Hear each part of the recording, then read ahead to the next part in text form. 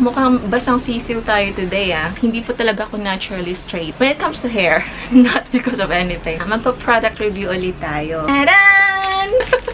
Shucks! Ang laki! Pwede ba mag-vlog na nakaganon lang? Hi, guys!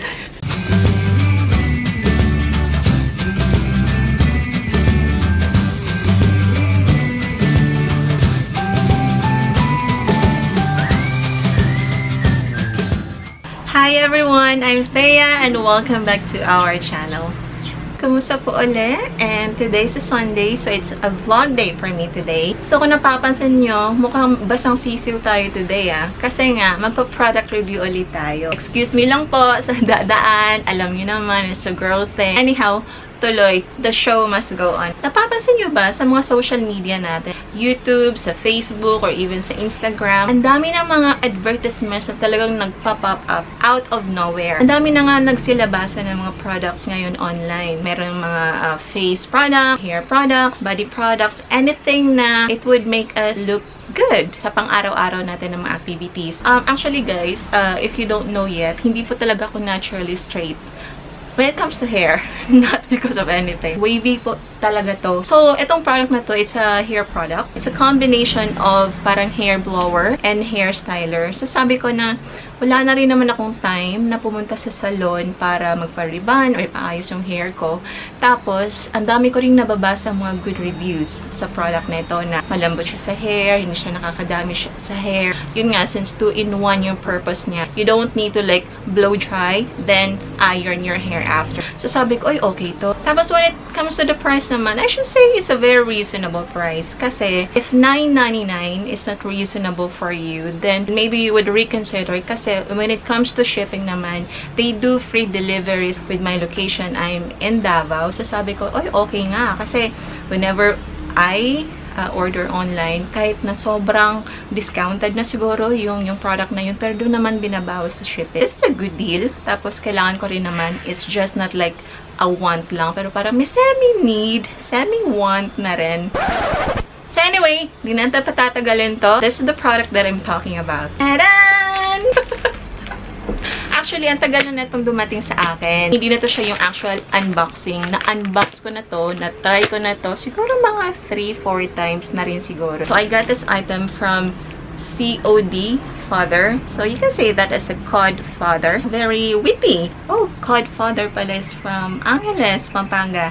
I've been Pampanga. I used to work there for like 2 years. Hi sa mga Kapampangan friends ko. Kalimutan ko na yung tinuri sa akin ng mga Kapampangan words. All I remember is malago ako. This was delivered through T Express. Nung inopen ko siya, nakaseal siya ng ganito at close na yung ganyan ha. Tapos nakaganyan siya. So inopen ko na siya. It's very well packaged kasi nasa ganito siya, yung parang bubble wrap.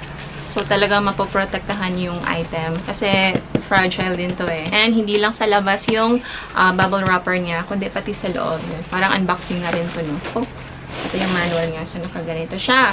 Yes, guys. Ang laki niya. Kahit ako na-shock ako nung pag-open ko na ito, sabi ko, oh my gosh, ang laki. Pero anyhow, mamaya na yung thoughts ko about dun sa size ng product. Dito muna tayo sa packaging. Alam ko iniisip nyo. Sobrang laki niya. Honestly and frankly, I'm a traveler. I don't think this is a travel-friendly size of a hair dryer or blower. I'm the kind of traveler na talagang literally backpacker ako. Hindi ako nagdadala ng suitcase. Nagdadala ako ng backpack. Shucks! Ang laki! Ganon talaga yung expression ko. Ito yung saksakan niya. It's a regular na saksakan dito sa Philippines. Hindi na natin kailangan ng adapter or what. Nung nakita ko dun sa review, parang 220V daw to. Maghanap kayo ng compatible na saksakan for 220V para walang sasabog na di dapat sasabog. So, ito yung parang manual niya. I got model number 5250. Ito yung parang parts niya. Yung cool tip, ano tong dito na part, yan, okay. Yung name talaga ng product is One Step Hair Dryer and Styler. Ito, nabasa ko na ito nung last time. It says is ultra lightweight body, quiet and powerful 1000 watt motor, quiet, malalaman natin mamaya kung talagang quiet siya. 60% faster drying time. Malalaman din natin later. 2 speeds plus cool setting. Ceramic heater. Tapos mga safety instructions na wag daw hawakan tong part na to kasi dito daw lalabas yung hangin mamaya pag nakasaksak na siya or gagamitin natin. It should never be left unattended kasi, well, what is electric item? So, keep out of children. Tapos, after ng use, parang be careful kasi mainit to so it can burn you. Don't put this near yung mga water na ano. Though this one can be used on wet hair, it doesn't mean that this is like waterproof na. Still, no, it's not. Alright. So, mga safety tips and precautions lahat nandito. So, hindi sila nagkulang. Hindi natin masasabi later, na-aksidente ako. Well, basahin muna natin kung talagang wala tayong binayalis sa lahat ng mga sinasabi dito. So, makikita din natin dito as to where the product was made. Tapos, yung switch niya. Ito, hindi siya yung parang button switch. Ito siya. So, merong off, low, medium, and high. Tapos, iikotin natin to siya later. This is low, this is medium, or middle rather. Tapos dito yung high. Ano ba yan? Daldal ko, natutuyo na yung hair ko. So anyhow, ito yung bristles niya. Let's try na. So yan, as you can see guys, hindi ako nagsuklay. So hinayaan ko lang yung hair ko na as is. Ito na yung gagamitin talaga natin. Kasi pwede rin naman siya pang suklay. So yan. So i-on na natin to.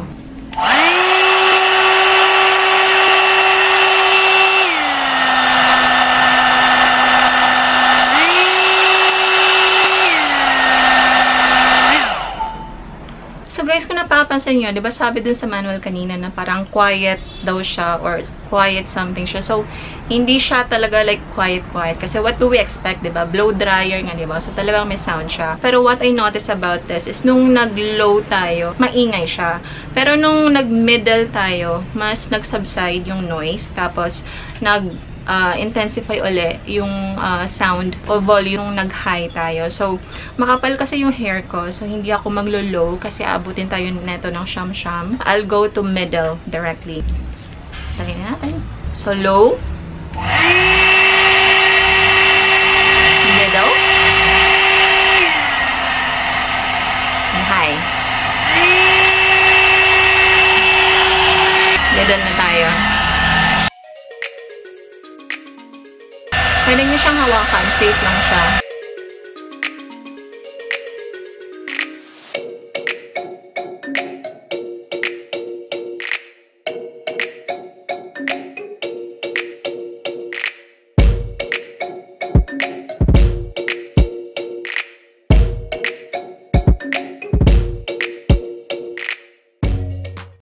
Alright, so what can I say dun sa first layer ng hair?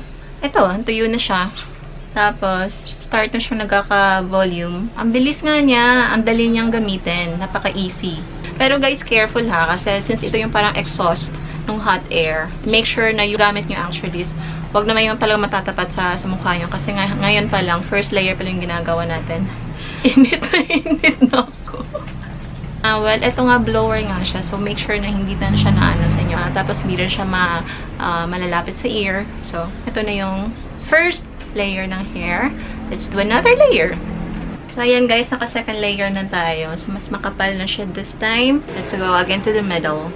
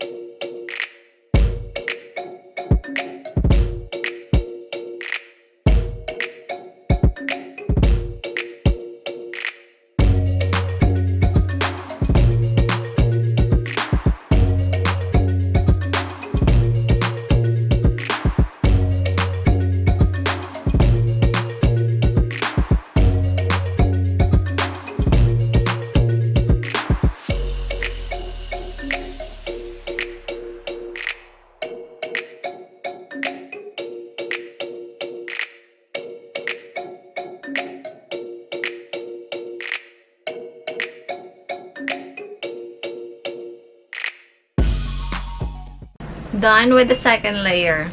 Going to the third.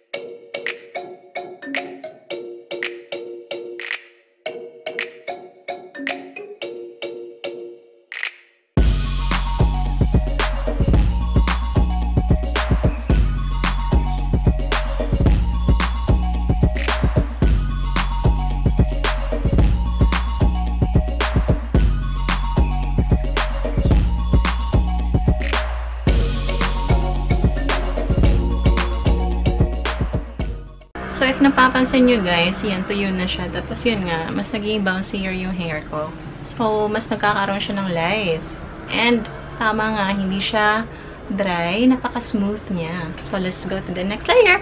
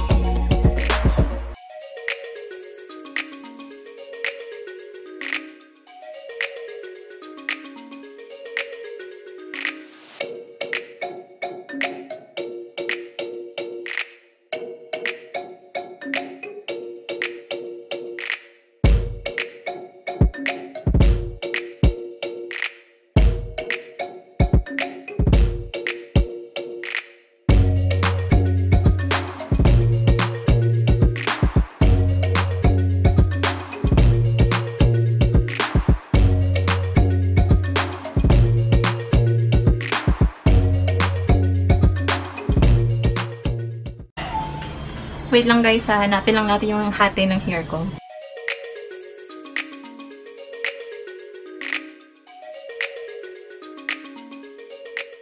Ayan guys, tapos na yung hair natin. So ayan, nakita nyo naman kung gaano ka-bouncy yung hair ko. Kanina parang kung saan pumupunta yung hair ko, diba? Tapos mukha tayong basang sisiw. No, ngayon, we're so well made up. Napaka-tino ng hair natin. And then again, nakita nyo naman, hindi ako nagsuklay, diba?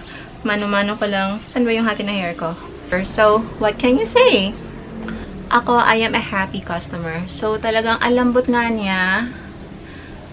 Sa lahat ng mga nabasa ko dun sa manual kanina, totoo yung sinabi niya na parang so quick and easy, something siya. Oo, totoo talaga. Tapos, totoo din yung sabi sa review, hindi siya nakaka-dry ng hair. In fact, sobrang lambot. Yan. Tapos, so full of life. Paka-bouncy na hair ko. And, tingnan natin sa likod.